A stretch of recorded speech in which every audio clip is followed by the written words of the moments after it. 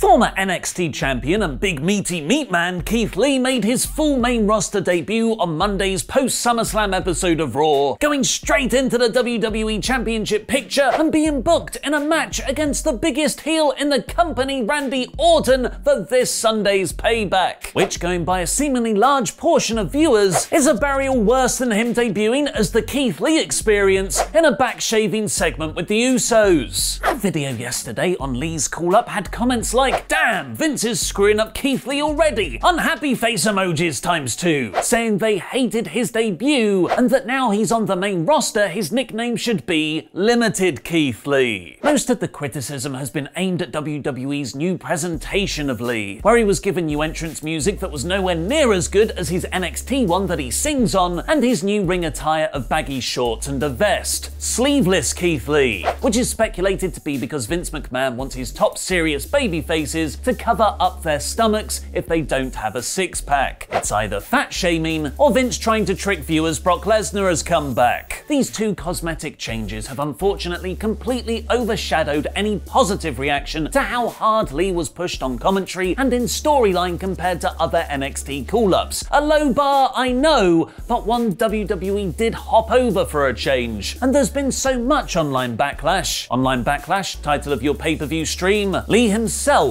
has spoken out. On his new entrance theme, Lee tweeted, "Music is out of my hands, period. Leave it be, I'll sort it out later." And when people brought up his ring gear instead, Lee added, "Leave it be and have some patience. Take a deep breath. It's going to be okay, I promise. Let me handle that stuff." Replying to a fan who said Lee doesn't have to answer the critics, Keith even responded to them, "Of course I don't have to. I don't owe anyone an explanation. It is simply my way of showing respect to the people who have supported me. I don't want people caught up on small things when what should be acknowledged is on my debut, I mixed it up with Orton. Way bigger deal." And thanks to Fightful Select, screw you Sean Ross Sapp, I know what the fans want, not you! We now know the real reason behind Lee getting a new theme. And for once, it wasn't just a case of the main roster wanting to troll NXT fans. WWE have reportedly been urging wrestlers to drop any themes written by CFO Money, the producers behind the golden age of NXT entrance music of the last 5 years. From Bobby Roode's Glorious to the Undisputed era's Undisputed, to Kyle O'Reilly air guitar. Following CFO Money's reported money dispute with their publisher earlier this year, whom WWE have a quote, terrible deal with, WWE decided to stop using any of their music. According to Fightful Select, the publisher gets half of all royalties. To get around this, WWE have been leaning on their in-house music team, which has failed to produce memorable songs following the firing of Jim Johnston several years ago. But even though WWE is urging talent to drop their CFO Money themes, some wrestlers have hated the new music presented to them so much that they outright rejected to have them. Lee, however, is said to have signed off on his. Hopefully it's just a placeholder until they come up with something better, especially with the wrestling music blog Arena Taping tweeting, "For those unsatisfied with Keith Lee's new theme, he is getting an updated theme with lyrics by Sergio Veneno at Payback." Does this make you more optimistic about Keith Lee's main roster chances? Let me know in the comments down below, because I'll be replying to people from out of nowhere wearing a sleeveless vest. Before we get on with the rest of the news, I'd like to say a big thank you to this episode's sponsor, Surfshark VPN. But what is a VPN, you might ask? It's a virtual private network, which means your smartphone, laptop, tablet, whatever can trick the internet into thinking it's somewhere else. Where are you, Luke? Well, my laptop thinks I'm in America, where I'm watching US Netflix, which is way better than the UK one, but I'm actually in West London.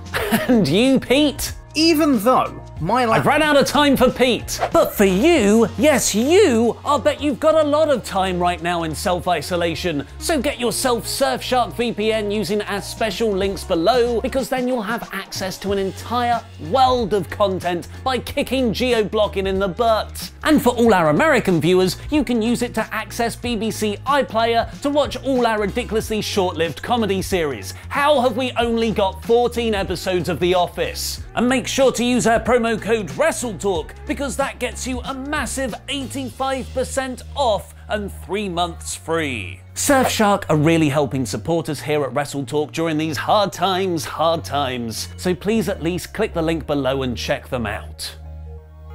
It looks like Stu Bennett has got himself a VPN in real life, because he can now re-access his previously geo-blocked WWE character in the United States. According to Pro Wrestling Sheet, Bennett will be returning to WWE with his Wade Barrett name for a one-time guest announcer spot on this week's episode of NXT. The article notes he has not signed a full-time deal to rejoin the company. Despite winning the first season of NXT and being the leader of the Nexus, Barrett was released from WWE 6 years after his main roster debut, when he told management he wasn't going to re-sign his deal. He's been focusing on his acting since, and has worked as an announcer for ITV's WOS Wrestling and Billy Corgan's NWA. But now to steal a Wade line, I'm afraid I've got some bad news for you. Breaking news, the big dog is no, not that, but Cody, I love him like a brother Rhodes, is taking an extended break from AEW. Cody lost his TNT title to Brody Lee in a brilliantly booked squash main event on Saturday's episode of Dynamite. Afterwards, the Dark Order continued beating up all the Nightmare family, laying out Dustin Rhodes, QT Marshall, and Brandy's unconscious bodies next to Cody on the stage, with the final shot being Cody holding his wife's hand in his, in an angle that actually made me cry when I watched it. I was low on sleep after SummerSlam, okay? It just got to me. PW Insider is reporting that Cody will be off Dynamite for an extended period of time to sell the Dark Order beating, which Mike Johnson speculates could have something to do with a new TV role he is going into production in Georgia soon. Stars is Heels, where Stephen Amell specifically asked Cody to take part in the series when Amell's casting was announced last year. The TNT title match appeared to have really helped Dynamite's ratings, as even though it changed nights, the episode still drew 755,000 viewers, only down 5% from the previous week, making it the 5th most watched show in the 18 to 49 demographic. PW Insider notes that Warner Media executives are extremely happy with the episode's performance, as it showed a loyal audience following AEW to a different time slot, and it being up against NXT TakeOver XXX. But AEW wasn't the only wrestling show performing better on TV, as WWE's ratings appeared to be turning around thanks to the Thunderdome. Monday Night Raw received its best viewership figures in months, pulling in over 2 million viewers, which is up over 350,000 from the previous week, performing significantly better in the key 18 to 49 demo, which is quite something, because according to multiple sites, Vince McMahon tore up the majority of the show and only finished making changes an hour into the episode actually being on air. It's almost comforting in a way. It reminds me of pre-COVID times. The Wrestling Observer and Fightful Select added that the biggest victim of the changes was Raw Underground, which had plenty of content filmed in advance, like matches from Marina Shafir, Jessamine Duke, and the pre-announced Ivar vs Dolph Ziggler, but it was all scrapped last minute. Oh, yep, that's my time. I got off on my phone. Yep, the 3-week push is over. The Thunderdome isn't all positive and Pikachus, though. Some Thunderdome fans streaming their reactions from home have attempted to troll the broadcast, putting up Fire Velveteen Dream signs, a picture of Chris Benoit, and one even playing footage of a KKK rally. WWE has since issued a statement on the wrong kind of pro wrestling show invasion. This abhorrent behaviour does not reflect WWE's values, and we have zero tolerance for these unacceptable acts. We are working to ban those involved from future events, and per our policies, any inappropriate actions result in the removal from the live stream. Meanwhile, Metrobution can petrol bomb all the generators they want. Where's the consistency? An image is doing the rounds claiming to have figured out all the masked attackers that invaded Monday's main event, speculating that Caden Carter, Mia Yim, Shane Thorne, Dominik Dijakovic, Dio Madden, and Chelsea Green are the NXT stars called up to form the faction. Perhaps the storyline will actually build to something at the next WWE pay-per-view following Payback, which which thankfully isn't 3 days after. Going through the contract between WWE and the city of Orlando for their residency at the Amway Center, reporter Greg Angel has seen a pay-per-view will take place on September 27th, and that WWE is getting a great deal, paying at least $200,000 to rent the Amway Center for 78 days. And now here's a roundup of everything else in wrestling news. Triple H revealed in the post-takeover media call that new NXT champion Karrion Kross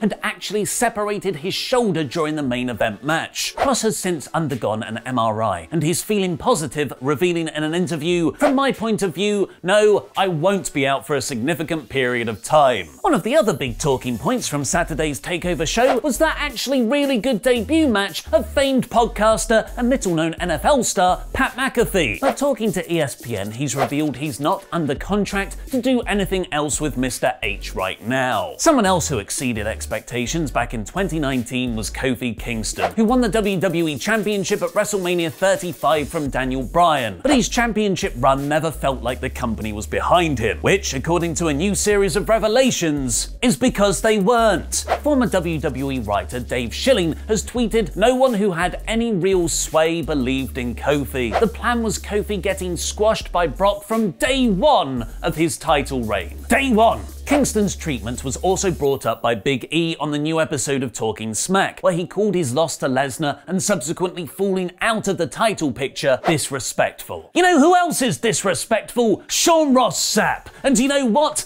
Adam Blompier too. They both tried to make FTF the official tagline of this channel on our SummerSlam live reactions. But I know what the viewers want better than anyone. I know what you want better than you know yourselves. You want a PG, family-friendly product. And that's what you've got here on WrestleTalk now. And tonight, at QuizzleMania X-Seven, I'm gonna do the same to Parts Unknown. I'm gonna retain my QuizzleMania championships and show you all, once and for all, Ollie is good for you. Especially because I've got my bestest bud calling the shots. With Adam making his competition debut, Luke Owen is filling in as the Quizmaster, and he's going to call it right down the middle.